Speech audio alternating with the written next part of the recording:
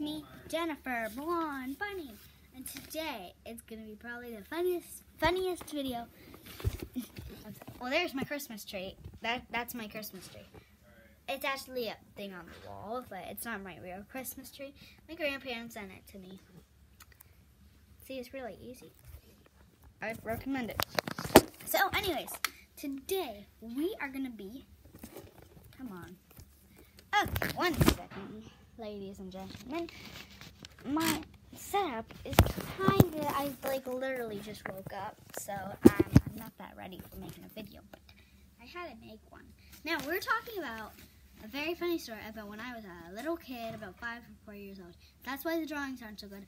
I made a book called The Secret Silo. Yes, that's a pretty bad drawing. I know, that's how I made people. I just draw a head, and then I make legs. It's called The Secret Silo. So my dad, James the author, Jennifer the illustrator, with my horrible handwriting, because I was a kid. Because that's my dad's name is James. So, I'm going to read it. Let's get right into it. It's been 1 minute. Well, okay, whatever. It was a dark and stormy night. The girl woke up in a strange place. Who was the girl? It was a girl. She appeared to be in some sort of secret silo. She walked up to the spiral staircase, but it was locked. Wait, it was locked? Locked at the top. Anyways, here's my pictures.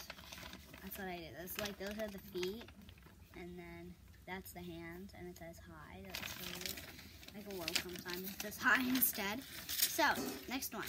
This is not copyrighted because I wrote this. No one else did. Me. I did. Not copyrighted. Yay. I know my hair's curly. I had a big braid with it yesterday. That's why. So, next. She went down the stairs and checked the door there. But it was locked too. How did she get there? The last thing she remembered was she was in bed, trying to get to sleep, and she saw some lights outside her window. She also remembered hearing a strange humming sound outside her window. Her window, yeah, all of her window. And I wrote a little picture and it says, oh wait, that's that's weird. Next, she opened the window and she saw a mysterious orb. Okay. It was hovering right outside her window. She climbed out the window and looked up at the orb. The orb slowly started moving. It seemed to be heading towards the wild woods. I'm guessing it's woods. Be heading towards the wild woods. Oh yeah. She followed the orb into the woods. Out of the corner of her eye, she could see a strange creatures scurrying about. This is like creatures. They're literally green and blue. There's the orb, the blue orb, and then there's like that green thing, and then there's the green creature. Right? Okay, next page. Oh gosh, this is a big page. She continued to follow the orb through the woods. After going through an old winding paths that haven't been used for decades. Decades, that's 10 years. More than 10 years. She came across a clearing. The orb stopped there. In the middle of the clearing was the Council of Gnomes. They were chatting about important issues of the day. Needless to say, the young girl was astonished by the sight up before her eyes. This is when it gets funny. When the gnomes became aware of the girl's presence, they immediately stopped talking and looked at her. Yeah, I have some stuffed animals here. Are they cute? I don't have a gnome, but I wish I did. Okay. The girl said, "What are you gnomes discussing?" This is funny. My dad wrote this, by the way. The apparent head of the council said, "We are working on an unifying theory of everything." A theory of everything? Yeah, I'm on this one, right? We're working on the theory of everything right there. Okay. Okay, whatever. That's my dad's handwriting. "What are you doing here?" the girl replied. "I am just trying." Wait. "What are you doing here?" the girl replied. "I am just trying to get out of this crazy place, so I can get back home so I can go to sleep." of course. The gnome replied, "Are you not curious to answer the theory of everything?"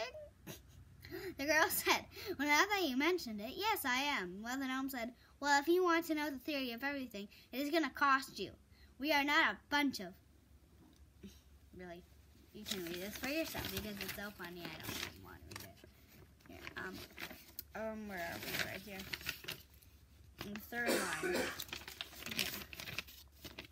This is made out of paper, by the way. What? Here we go.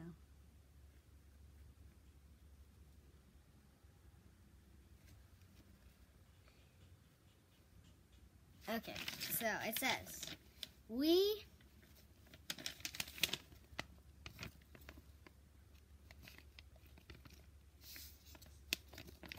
on the we right here. We are not.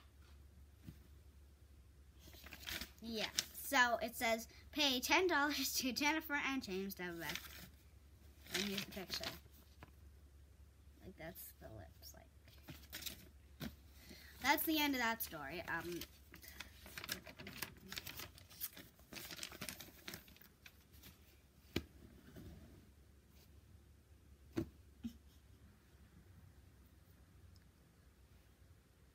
was really weird.